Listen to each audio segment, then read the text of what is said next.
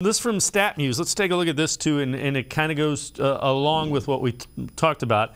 Cavs number 1 in the NBA net rating, number 2 in defensive rating, and number 9 in the offensive rating.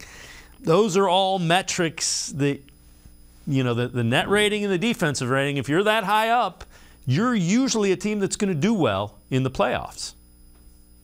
You're giving yourself a real chance there, especially with that defensive number being second in the NBA. And we all know what they say about defense. It not only wins games, but maybe even championships. And, you know, the Cavs aren't expecting that this year, but they are putting a mindset and a mentality and, you know, defense kind of, if we continue to play this type of defense, we're going to be able to hang and maybe even beat these more experienced favored teams that we just named. So that's all very impressive, especially when you talk about J.B. Bickerstaff having to implement Donovan Mitchell and, you know, such a dynamic player on a team that was already pretty good last season, probably would have gone to the playoffs last season had it not been for some injuries after the All-Star break. So this has been, you know, a great season again, at the absolute very least, to build off and make you think that,